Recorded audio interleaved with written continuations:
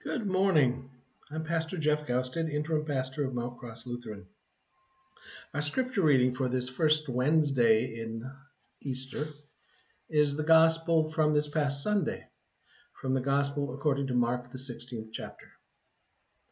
When the Sabbath was over, Mary Magdalene and Mary, the mother of James, and Salome bought spices so they might go and anoint him. And very early on the first day of the week, when the sun had risen, they went to the tomb. They had been saying to one another, "Who will roll away the stone for us from the entrance to the tomb?" When they looked up, they saw that the stone, which was very large, had already been rolled back. As they entered the tomb, they saw a young man dressed in a white robe, sitting on the right side, and they were alarmed. But he said to them, "Do not be alarmed. You're looking for Jesus of Nazareth, who was crucified. He's been raised. He is not here. Look, there is the place they laid him. But go, tell his disciples and Peter that he's going ahead of you to Galilee. There you will see him, just as he told you." So they went out and fled from the tomb, for terror and amazement had seized them, and they said nothing to anyone, for they were afraid. We have many things we Christians can learn from one another. For our brothers and sisters in Christ of the Eastern Orthodox tradition, Easter is a time for holy humor. After the sober, somber seriousness of Lent, after the heaviness of Holy Week, Easter is a time to lighten up, to enjoy God's not-so-little joke. So here's one. Joseph of Arimathea was a very wealthy Pharisee, a member of the Sanhedrin, the Jewish ruling council, and he was a secret follower of Jesus. It was Joseph who went to Pilate and asked for Jesus' body after the crucifixion. And it was Joseph who supplied the tomb for Jesus' burial. Well, it seems that someone pulled Joseph aside and said to him, "Joseph, that was such a beautiful, costly, hand-hewn tomb. Why on earth would you give it to someone else to be buried in?" Joseph just smiled and replied, "Why not? He only needed it for the weekend." Christ's resurrection is God's joke on death and the devil, God's joke on all that would separate God from God's beloved creation. All the forces of death and evil must certainly have been surprised to find that the tomb and the bonds of death couldn't hold Jesus, the Son of God.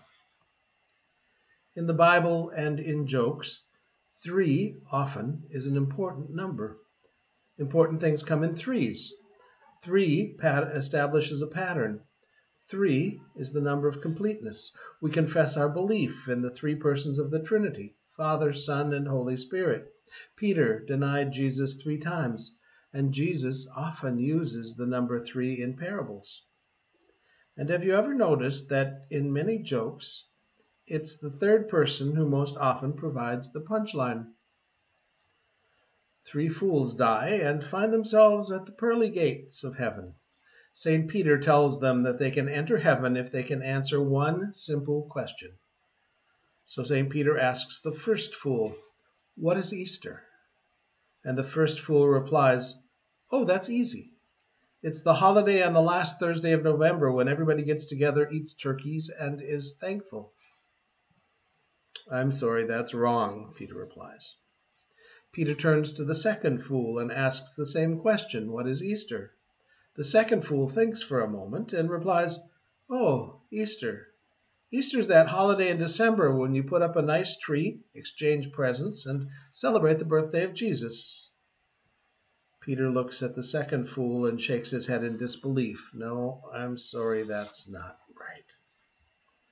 So Peter turns to the third fool and asks, "What is Easter?" And the third fool smiles and looks St. Peter square in the eye. "I know what Easter is," he says. "Easter is the Christian holiday that coincides with the Jewish celebration of Passover. Jesus and his disciples ate the Last Supper, and later Jesus was betrayed and turned over to the Romans by one of his own disciples.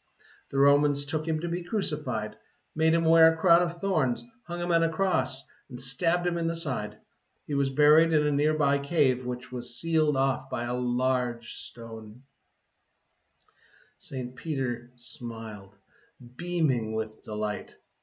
The third fool continued, "And every year the boulder is moved aside so that Jesus can come out, and if he sees his shadow, there'll be 6 more weeks of winter." Yep, it's the third person who often provides the punchline. And on Easter, there's a different punchline, God's punchline. For when Jesus died, he wasn't just restored to life as we know it in the resurrection. His life completely changed. He was completely restored. Walls and doors couldn't keep Jesus out. The tomb couldn't hold him. The stone was rolled away from the entrance to the tomb, not so that Jesus could get out, but so that we disciples can see in. He's not there. Christ is risen. Christ is risen indeed.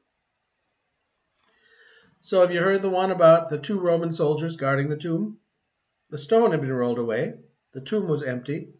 And the one guard says to another, "Well, I guess now the only thing that's certain is taxes." So too for us. In our world, taxes are a certainty, and no joke. But just as certainly, or more certainly, in fact, for all who trust and believe in Jesus, death has lost its power and its sting. Death will not have the last word. Death will not have the last laugh. The last laugh and the final resounding word belong to God. Alleluia, Christ is risen. Christ is risen indeed. Alleluia. Let us pray. God of mercy, we no longer look for Jesus among the dead, for he is alive and has become the Lord of life. Increase in our minds and hearts the risen life we share with Christ, and help us to grow as your people toward the fullness of eternal life with you. Through Jesus Christ, our Savior and Lord, who lives and reigns with you in the Holy Spirit, one God, now and forever. We give thanks to you, Heavenly Father, through Jesus Christ, your dear Son, that you have protected us through the night from all danger and harm. We ask you to preserve and keep us this day also from all sin and evil, that in all our thoughts, words, and deeds we may serve and please you. Into your hands we commend our bodies and souls and all that is ours. Let your holy angels have charge of us, that the wicked one have no power over us. Lord, remember us in your kingdom, and teach us to pray.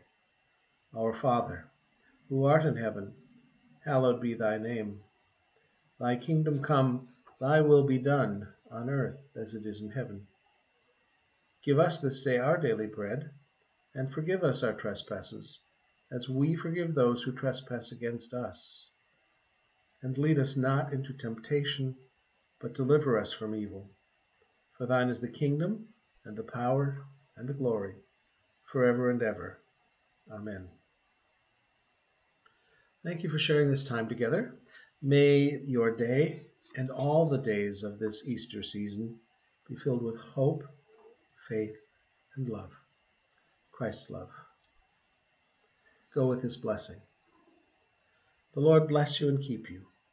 The Lord's face shine on you with grace and mercy. The Lord look upon you with favor and give you peace. Amen.